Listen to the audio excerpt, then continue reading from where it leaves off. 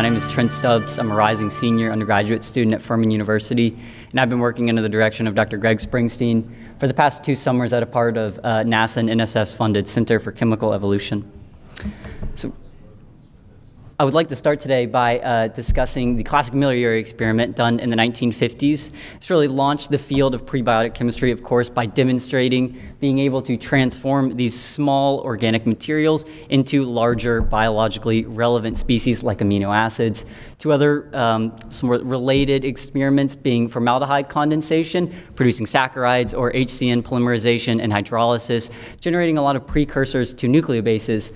But as you can tell from the 2 HPLC chromatograms, there was no thermodynamic end product to these processes. And it's hard to imagine that biology could then take this system, which is somewhat of an organic tar-like mess, and be able to evolve from it as some sort of established foundation.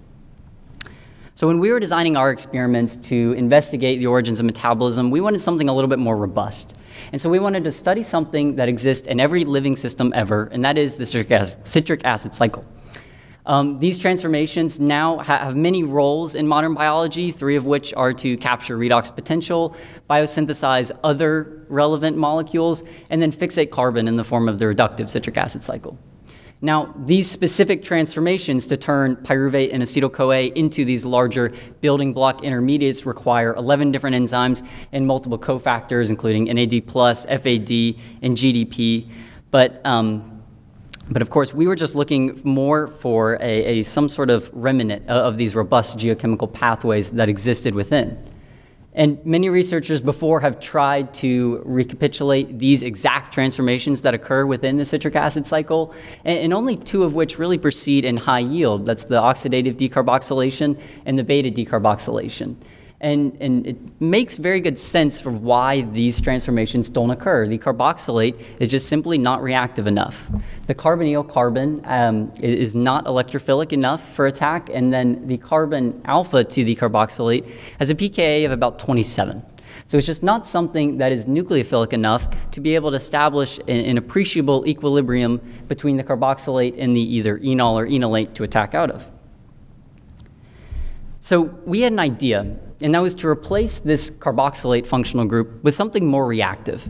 And that more reactive group turns out to be something called an alpha keto acid, and it's shown below on the bottom half of the screen. And these alpha keto acids are much more electrophilic at that carbonyl carbon and are susceptible to attack, and they're much more nucleophilic. That alpha carbon next to the keto acid has a pKa of about 12. So now in an aqueous environment, we can begin to deprotonating and start form the enol or enolate to attack out of as a good nucleophile. And somewhat remarkably, this alpha keto acid can then be transformed right back into the canonical carboxylic acid in near quantitative yield just through the oxidative decarboxylation.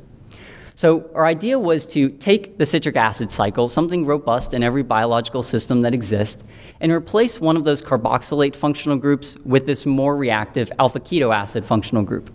And that's shown on the second line. So for example, malate becomes now malloyl formate, or fumarate becomes fumaroyl formate. And you may even see that some keto acids exist now already in the citric acid cycle, like alpha ketoglutarate and oxaloacetate. And here's just an example of one reference in the literature right now utilizing the power of these alpha keto acids. This was done by Kim et al. In the 70s, where they were able to show the generation of citrate through a self-condensation of oxaloacetate, followed by beta decarboxylation and then oxidative decarboxylation to give reasonable yields in the aqueous environment at a pH of 5 and pH of 7. We wanted to test our prebiotic pathway, and so we did that by reacting 200 millimolar pyruvate with 3 equivalents of glyoxylate and a pH 7 buffer, and that gave us these first, these 2 NMRs shown, and it was somewhat remarkable in that not only did we see the first aldol addition product, that malloyl formate species, but we also saw the condensation product, and then reduction product, and then subsequent aldol addition and condensation product as well. And this was really exciting for us, and that's what the both NMRs are showing us, A being starting from pyruvate and then B starting from alpha ketoglutarate, where nearly everything we produced in solution was one of these citric acid cycle equivalents, right, just with the alpha keto acid functional group. And then from there, we wanted to transform this keto acid group back into the carboxylate functional group. And we did that just through the oxidative decarboxylation mechanism with 5 equivalents of hydrogen peroxide just at room temperature. And in a mere 15 minutes, it gave us this beautiful spectra below where now everything in solution is now these citric acid cycle intermediates. And this all stemmed from a single reaction pot, a single system of just pyruvate and glyoxylate, the smallest alpha keto acid and the second smallest alpha keto acid.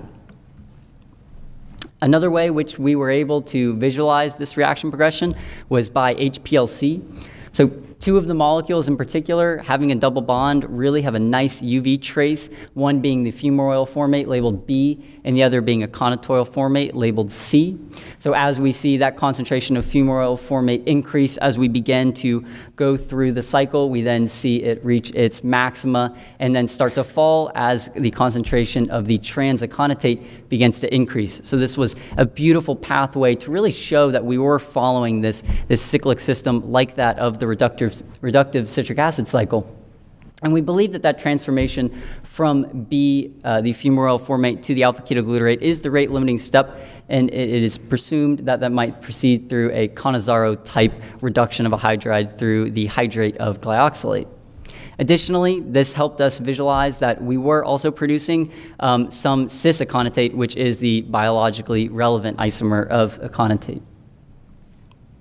And so this is the pathway in a nutshell, the outer cycle being the modern reductive citric acid cycle, and the inner cycle being our keto acid equivalent pathway, starting from pyruvate and glyoxylate, proceeding through the exact equivalent of the intermediates in the citric acid cycle in a single reaction pot, a single reaction system at a pH of 7 and 50 degrees C in only 21 hours. Now, you may see the one gap in between the aconitoyl formate and citroyl formate. That's one area in which we wanted to investigate in the future. And we have now an idea for being able to transform that molecule, the medial aconitoyl formate, we call it, into the citroyl formate. If medial aconitoyl formate just hydrates in water, it would be a conjugate addition, and it would add not at the tertiary carbon, which would give us the citroyl formate. So we need to somewhat rearrange this keto acid functional group. And we found that while taking an NMR of this species, we would exchange protons with the deuterium in D2O at the beta carbon, which would suggest we somehow activated that beta carbon. And when you look at the structures, and particularly the resonance structures of that species, it makes sense why that carbon was activated. It's now dumping into the carboxylate adjacent to it, and then through the double bond into another carboxylate as well. So in theory, now we can add a second equivalent of glyoxylate, add at the beta position, and then hydrate in retroaldol that first glyoxylate addition, giving us now terminal aconitoyl formate. Same molecule, just having that the keto acid functional group in a different location. This would then hydrate in the tertiary position, we believe, which would retroaldol, giving us 2 molecules of pyruvate and 1 molecule of carbon dioxide. So if we can achieve this transformation now in the future, that would have taken us from 1 pyruvate starting the cycle to 2 pyruvates in an excess of glyoxylate. Something else we wanted to demonstrate was, well, how far can we take these alpha keto acids? How much can we utilize their reactiveness? And we wanted to generate some amino acids, much like biology does with them now. And so we did that through a transamination with the simplest amino acid, glycine, and a potassium aluminum salt at 80 degrees C and a pH of 5 for about 5 hours. And NMR-A showing the generation of glutamate from alpha-ketoglutarate, and then B showing the generation of alanine from pyruvate in the presence of the glyoxylate and this potassium aluminum salt. And then now, somewhat interestingly as well, the glycine species then is also, it's undergoing that transamination. So it is producing glyoxylate, which is the feedstock for our prebiotic cycle as shown on the previous slide. And so just one more time, just to kind of wrap up everything that was done on this project, the inner cycle being our alpha keto acid equivalent, and the outer cycle being the canonical citric acid cycle. And a couple key points I want to emphasize are, we're not suggesting that it was hydrogen peroxide or a potassium aluminum salt which underdid these exact transformations.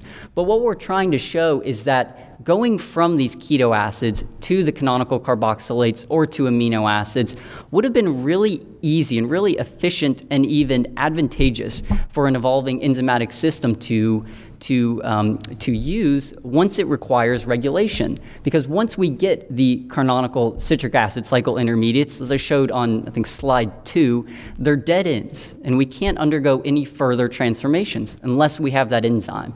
So we can imagine this as a possible prebiotically plausible system for now an evolving enzyme to really get a hold of and grasp and begin to transform and evolve.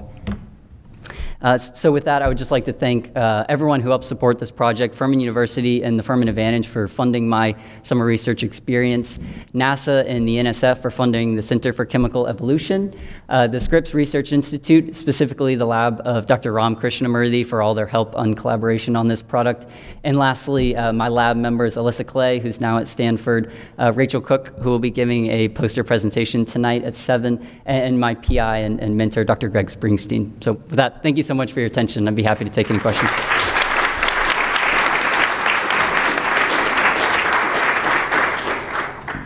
So we have time for questions. Sure. Go ahead. If you just stand up and ask. Yeah. Great job, Trent. Thank you. So if you are getting that reduction of the fumarate to alpha-ketoglutarate, yes, reaction, that should mean that there should be the formation of oxalates. Yes. Which you might be able to see by C13 NMR. Do you have any evidence of that? Right. So we do see some oxalate in the NMR. And particularly, we believe there are a couple of competing pathways which might produce this, the alpha-ketoglutarate. Another one being through a second addition of glyoxylate. But that's something we're still investigating and wanting to look down the road to really confirm that, particularly with some isotopic labeling studies, though. Okay, cool. So, thanks.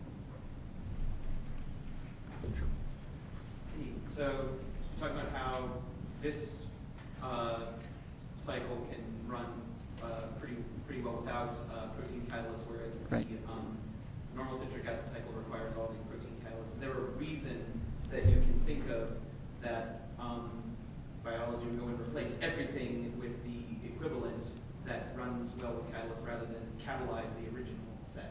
Yes, I think it's a great question. I think that's one of the strongest points we have for this prebiotic cycle is that it runs by itself. And therefore, for some sort of living system, there would be no regulation and there would be no control over what's occurring. It can just go in water by itself. Pretty remarkable. So then once the enzyme catalysts were available, it could really kind of capture it and get a hold of what was going on. So take away the uncontrolled reaction. That's exactly right. Equivalent controlled reaction. Yes. Yep. So we can make that a quick one.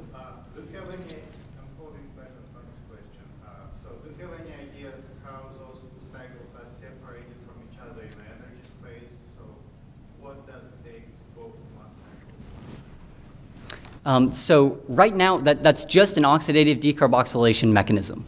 And currently, the cofactor to do that is TPP, but we can do that with hydrogen peroxide, which is just the byproduct of the photooxidation of water. Okay, all right. Thank you, Trent. Thank you.